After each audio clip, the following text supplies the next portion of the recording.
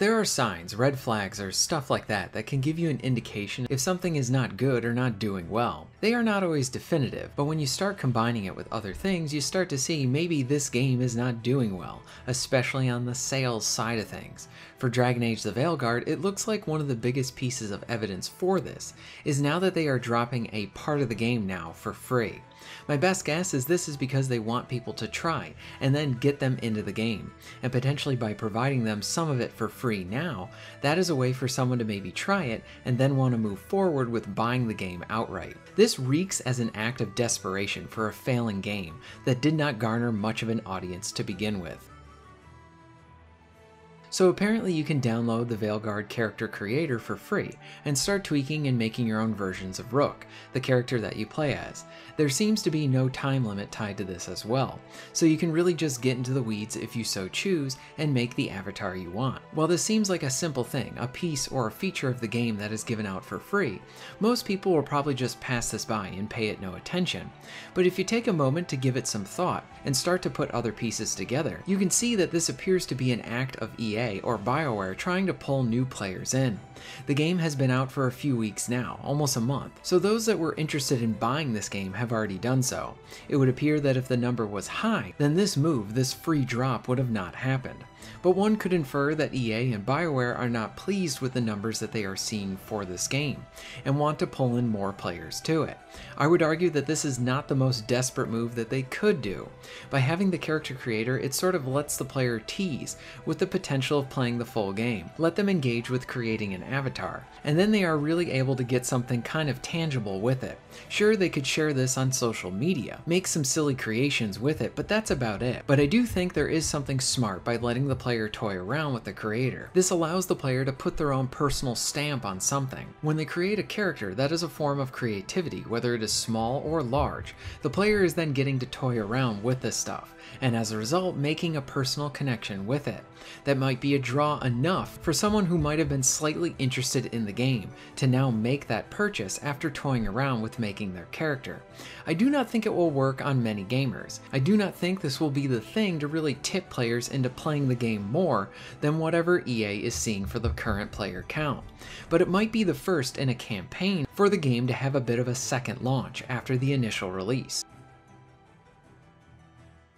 Back to my point is that the character creator is a way to pull the player in. I do think an act of even deeper desperation would be to allow the player to then use the character they created to then play the first area of the game or the introduction. Allow a fresh player to then get their hands on all the stuff and gameplay.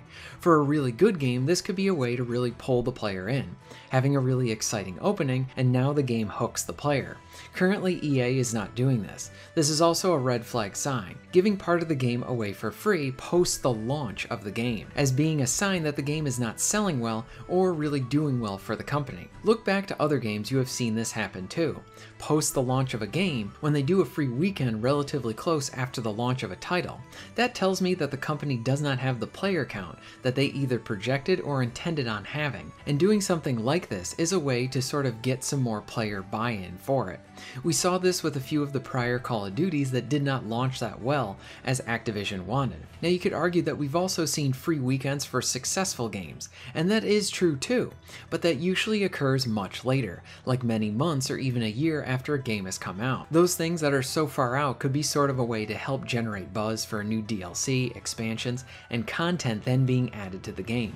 Get people to come back, create hype, or have new players join in for the first time. I did this early on with Rainbow Six Siege, as I wanted to try the terrorist hunt mode, and it had been a while since the game had been out, and then it had its stable base. Now you could also argue that we have seen games prior to a game's launch allow you to play around with the character creator to sort of build up hype for the launch, or let you play the opening hour, and then your progress transfers over to the full game.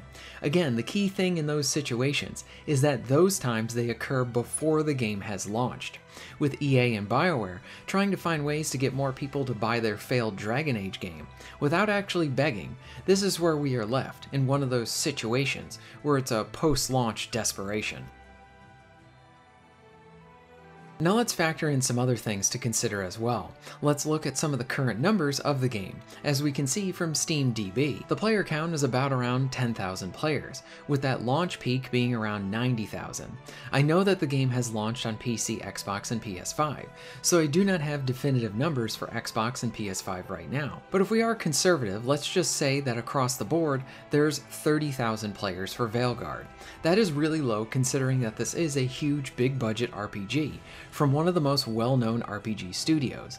Even worse so when you look at the launch peak for this game being under 100,000 on PC. Again, I am using this as a good comparison with Baldur's Gate 3, which had a significantly larger launch just on PC. And I guess you could say too that maybe more people are playing Dragon Age on console.